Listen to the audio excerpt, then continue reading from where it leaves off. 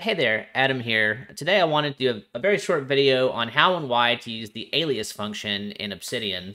So the alias function is quite simply a way to make an alternate title or alternate name linked to the same Obsidian note. So perhaps the easiest way to do this is just to give you an example.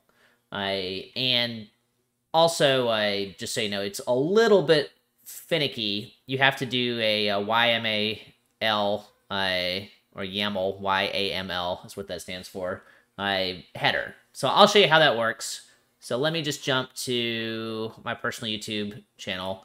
So I started a personal YouTube channel, and then you're going to see right here, you've got 3 dashes to open, 3 dashes to close. This is basically your metadata section that you can create. It's an optional section. You don't have to have a metadata section, but if you want to do an alias, you have to do it like this. There's no other way to do it right now.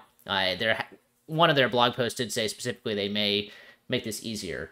But to do an alias, you just do an open bracket. You do aliases, semicolon, open bracket, and then the comma separates them. So I have 2 different aliases for this personal YouTube channel page or note.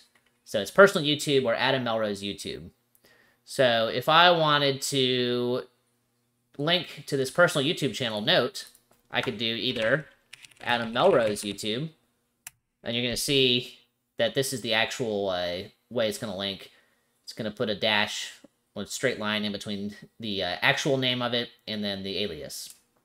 But you're going to see that it's going to call it Adam Melrose YouTube, but if I click on it, it's going to take me to personal YouTube channel. So a really clean way to do this, a more practical example. I mean, I think this is practical in its own way, but let's just say one of my favorite business books I read recently, it's called The $100 Million Offer. That's the actual name of the book, The 100M Offer. But let's just say that this is excessive. I just want to call it 100M most of the time when I talk about it, but for my actual literature note, I want to have the correct name. So I'm going to type in aliases, open bracket, 100M, close bracket. So now you're going to see, oops, well, if I click off that, there we go. So now you're going to see if I use it, let's just go back to here again. So I can just do now 100M. And that's what it's going to be called in the document, 100M. It's shorter, it's cleaner. Some people, if you're a little neurotic about it, like I am, you may have the note as a singular or a plural. You may just want to create a alias for the singular plural version if that really bugs you to have the link be the wrong pluralization of that word, then go for it. So that's sort of it. Very nice and short video. I hope this explained it. And again, just so we can go through the syntax is the important part. You have to do a YAML metadata section. Has to be at the very top of your page.